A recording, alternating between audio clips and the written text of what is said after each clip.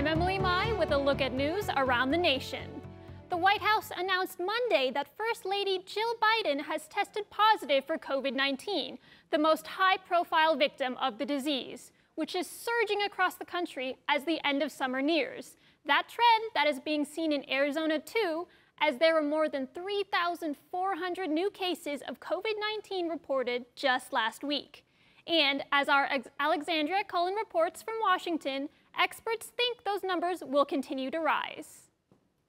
Glad that Arizona is counting and has a count that they're comfortable with. But I can assure you that that's an undercount. There's probably more people out there who have been infected.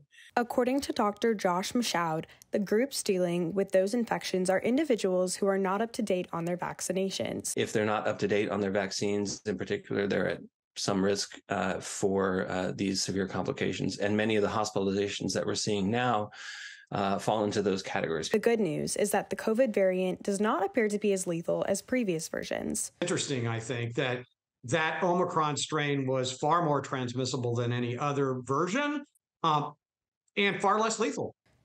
Experts also said that people seem to be taking the threat seriously and getting vaccinated. Humble plans to get his booster next month. For people with medical conditions that put them at higher risk, yeah, there's things you need to do beyond just getting the booster shot. But for the general public, I think it's a matter of, getting the booster. While staying up to date on vaccines are important, there are other precautions you can take to avoid getting sick. Wearing masks in public places and being careful about how much time you spend in crowded locations can, make a difference.